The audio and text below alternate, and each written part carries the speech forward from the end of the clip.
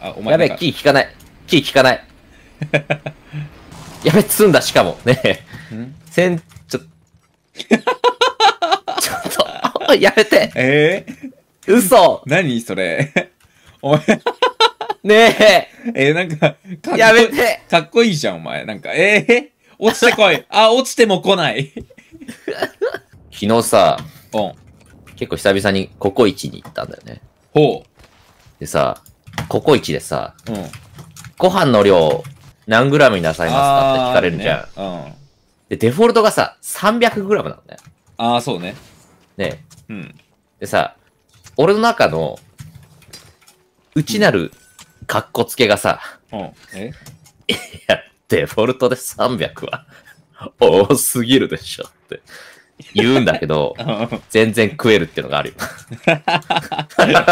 まあ、カレーはね、結局食えちゃうよね。結局全然食えるって。全然食えちゃう。あるよな、ココイチ。なんだお前の内なるカッコつけ。変なやついたぞ、お前、内側に。なんか内なるカッコつけが出てくんだよね、そういう時ってさ。変なやついたな。いや、300グラムって。多いよ。無理でしょ。それ誰か食べれる人いる？いや、カッコついてないんだけど、全然。なっちゃうよな。これココイチあるあるだと思いません？まあでも確かに300多くねっては思うよね。ねえ。うん。あとそのココイチでさ、うん。ちょうど自分たちの動画を見てたんだけどさ。すごい。こいつ。うん、すごいね。そしたらさ、うん、店員さんがさ、ご注文いかがですかみたいな。うん、大丈夫ですか お伺いしますみたいな来てさ。うん。そしたらその俺の携帯を食い入るように見てそんな感じだったの。ファンと思ったら、うん、ものすごい、ネパール人だった。あ、じゃあ違うか。ファンなわけはなかった。エーペックスやってるのかもしんない。それか本場のカレー屋さんだと思って間違えて入っちゃったか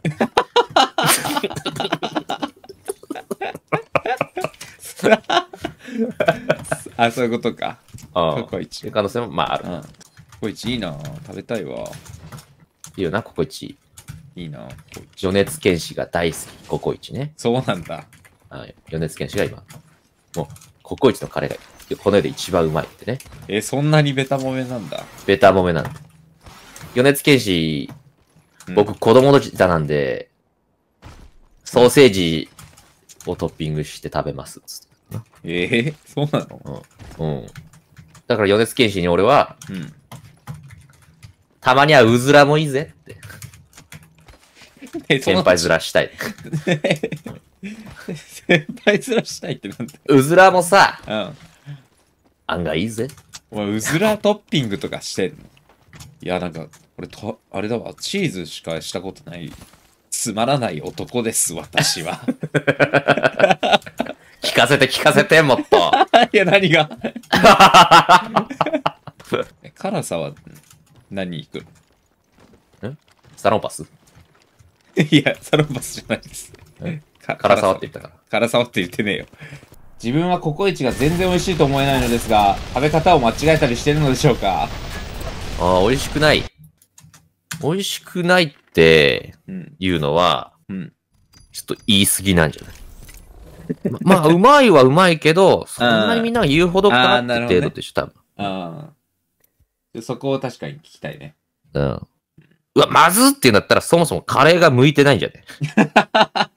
まあ、カレー美味しくない。あんま聞いたことない。ココイチまずいならもうすべてのカレーが基本はもう無理だよね。そうね。まあ、感動がないっていう意味かもね、別に。対して。うちで作るでいいじゃんってこと？でもなんかたまにね、そういう人、いや別に家のカレーが一番だからわざわざカレー屋に行くの意味わかんないみたいな。いや、そんなこと言い出したらさ、いやいや、家の布団が一番だから俺は旅行には行かねえってなっちゃう。なっちゃわないよ、別に。旅行って寝るの目的じゃないからね、あれ。いやいや、俺は自然が生み出す豊かな風が好きだから扇風機買わねえよって言ってるもんだよ。いや、そんなやついない。言ってるようなもんじゃん。うわ待って、上いるんだけど、最悪。先客がいて、弾き出された。ちきしょ、今なんか、なぜ生きてるのかわかんなかった、本当に。すごい粘ったな、今。なんかあれだったわ。手の上に傘乗っけてさ、うん。足元見ないまま、うん。相当細い道をしばらく走り切った感じだった。うん、すごい状態だった、今。すごい状態だったわ。走った方が逆に行けるみたいな感じだった。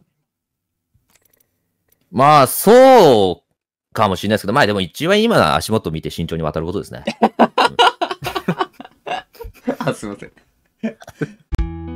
私はアーカイブも管理できない。うせ泥花間抜け野郎です。明日もニカモノ見てね。